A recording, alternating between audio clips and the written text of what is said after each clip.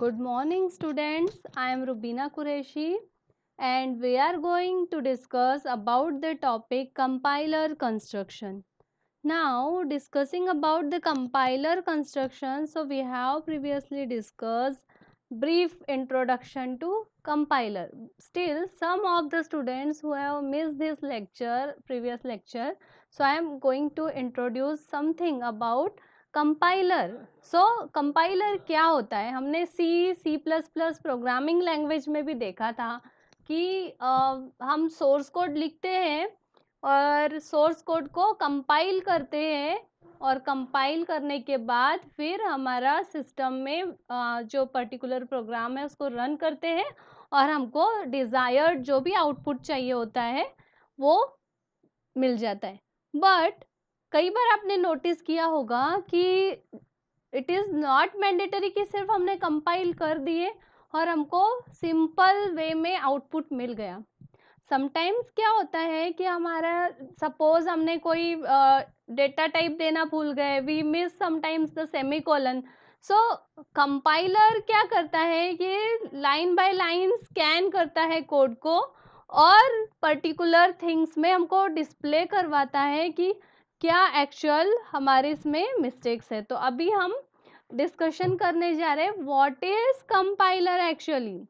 So compiler is a programme. ये तो हमको पता ही है कि कंपाइलर क्या होगा, एक टूल होगा, एक प्रोग्राम होगा जिसका हम यूज़ करेंगे हमारे सोर्स कोड को ट्रांसलेट करने के लिए. क्योंकि मैंने आपको बताया भी था और अभी भी बता रही हूँ कि computer only, the system only understand the machine language, but we are using our programs in high level programming language.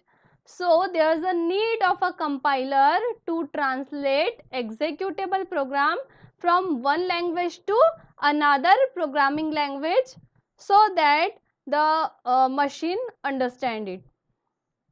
अब कंपाइलर के ठीक नीचे आप देख पा रहे होंगे इंटरप्रेटर.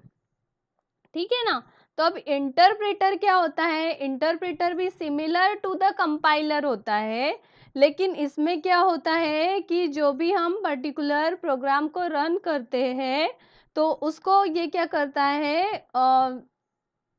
उस पर्टिकुलर प्रोग्राम को रीड करता है और एग्जीक्यूटेबल प्रोग्राम में प्रोड्यूस करता है, इंटरप्रेट करता है. यानी सोर्स प्रोग्राम को क्या करेगा, ये एग्जीक्यूट करेगा और सेम वे में कंपाइलर के ही तरह से एक प्रोग्राम को दूसरे प्रोग्राम में कन्वर्ट करने के लिए हम इसका यूज़ करते हैं. इसको फर्दर अगर आपको नहीं समझ में आए तो मैं आपको एक एग्जांपल देना चाहूँगी कि हमको लैंग्वेज आती है Hindi, but while we are for the job purpose और किसी पर्पस के लिए हम कहीं यहाँ से शिफ्ट हो गए और सपोज कि हम यूएसए पहुँच गए और हमको यूएसए की लैंग्वेज नहीं आती.